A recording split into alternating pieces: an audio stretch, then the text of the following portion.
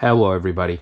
Today I want to bring you a series of Panther car brochures. We got Ford, we got Mercury, we got of course the King, the Lincoln Town car right there. And this video was made possible not by a sponsor, but by a viewer and a subscriber of mine and a very good collaborator as well, Elvis Gonzales. He does have a channel, which I will link in the description, and he does own a Lincoln Town Car L. I don't remember at this moment whether it's a signature or an executive L, but he did send me some pictures, which I be displaying. So he obviously watched some of my videos. He likes the stuff, which I do appreciate. And I hope he keeps liking them and the rest of you as well. And he was like, hey, you know, do you want some of these brochures? He sent me a bunch of them. Some of them were duplicates of the ones that I've already filmed and or, you know, will film very shortly. So I gracefully declined the duplicates. But then the other stuff that I don't have, I was like, yeah, I would really appreciate if you sent to me. And he did. And I just received them literally, you know. I just received all of them. I don't believe I have any of them that are duplicates. So we're going to be spending some time looking at all of them.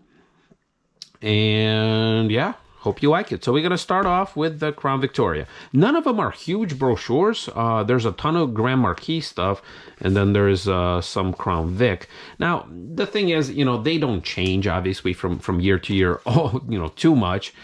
But at the same time, you know, it's interesting to see every once in a while there's a new photography or some kind of a new detail that maybe was never seen before. So starting us off with this 04 Crown Victoria.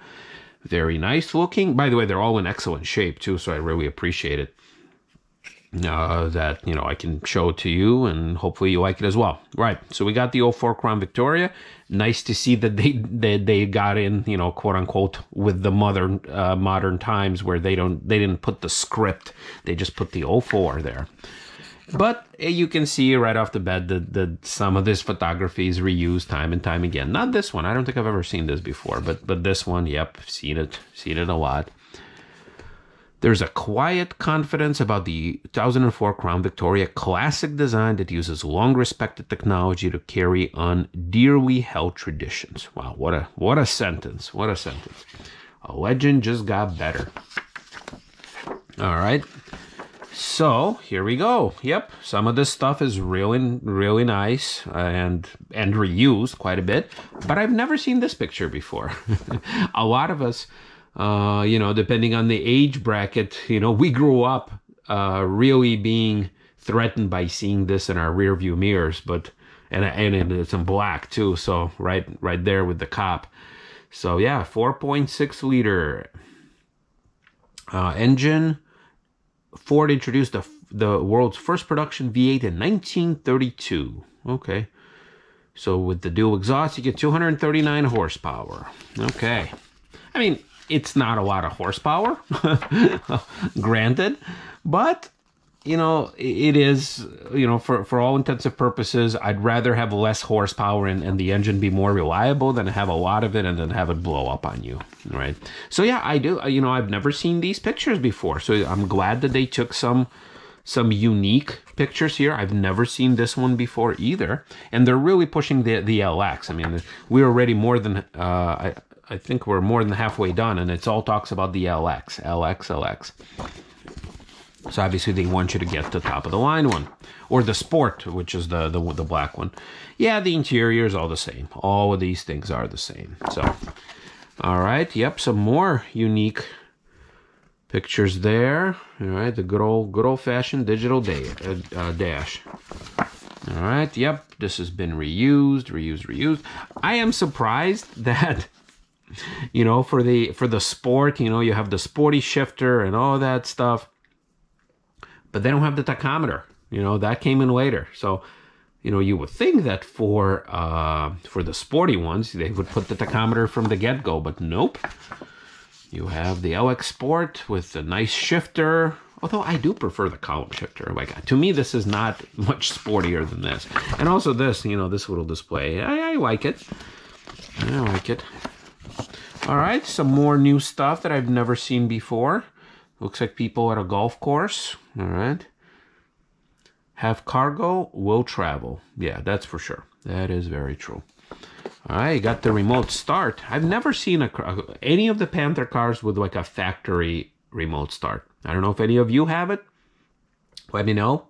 But I've never seen this before. I've seen plenty of aftermarket, and I have an aftermarket one on my town car too, but not the factory. All right, you have the Crown Victoria, LX, and LX Sport. So, and it's interesting how in this brochure, they don't even talk about the normal one. Like, they don't talk about the base. There's not a single picture of the base either. So, all right. So they're showing all the different, yep, and then you have the single exhaust that robs you of a little horsepower, of 15 horsepower, and then you have the other one that gives it back. All right, first one down. 05, also a pretty thin one. All right, nice and red. Very good. And here you have on top Crown Victoria, LX, and LX Sport. All right, same stuff, but here, you know, in 05, this is where we saw the transition to that new steering wheel design, which I wish they kept all the little buttons. But you still have the same interior, same thing. Load of room, okay, 4 golf bags. Yep, exactly the same. Still no tachometer. There you got the little LX Sport peeking. Bright ideas. Large gauges, bright and easy to read. LX Sport standard analog instrumentation will certainly appeal to the driver in you. Okay, just a basic speedometer. I don't think we need to talk about it too much. All right, reusing from the one before. Okay, so there you go. Once again, very thin stuff. They didn't put too much emphasis on it. Here you go. I think it's an even thinner one. So 07 Crown Victoria. Just okay. I wonder. Keep in mind, I'm not in golf, so I don't know if this is some famous golfer or something. Once again, if you're playing golf, you probably wouldn't put your car. I don't care if it's a Crown Victoria or a Mercedes or anything like that. You probably don't want to put it on the golf course. You just don't. So, I don't get it. All right, here we go again. 07 Victoria. Same exact picture. Same shot.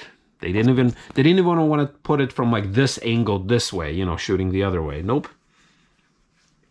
And it does look like the trunk organizer looks a little different than on the town cars that I've seen, at least. So it has like multiple openings. I've never seen one like this before.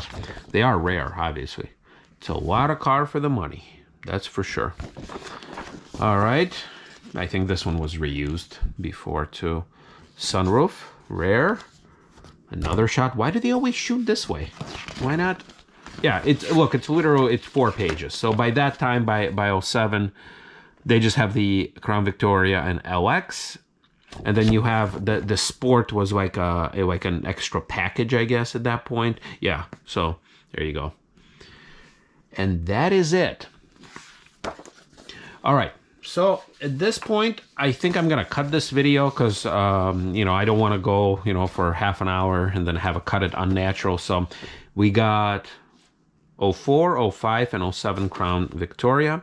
Thank you so much, Elvis. Everyone, check out his channel. He doesn't have a lot of it yet, but he does plan on putting out some more town car videos because he does own a town car. So if you follow my channel, head out to his. Once again, not a lot of content, but click that subscribe button for him with a bell so when he does decide to post, you guys will know it. All right, thank you, everybody. Well, next video, we'll look at the Mercury, and depending on how it goes, we're going to look at the town car there. Thank you.